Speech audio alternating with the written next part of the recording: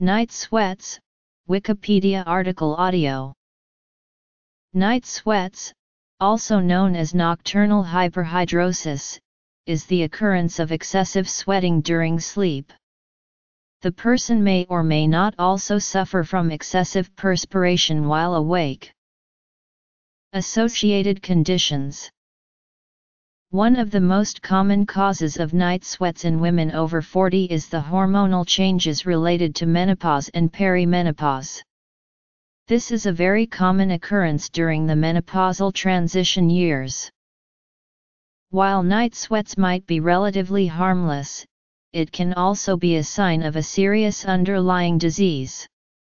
It is important to distinguish night sweats due to medical causes from those that occur simply because the sleep environment is too warm, either because the bedroom is unusually hot or because there are too many covers on the bed.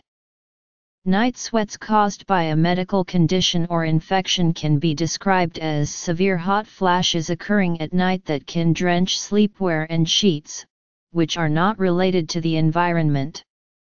Some of the underlying medical conditions and infections that cause these severe night sweats can be life-threatening and should promptly be investigated by a medical practitioner.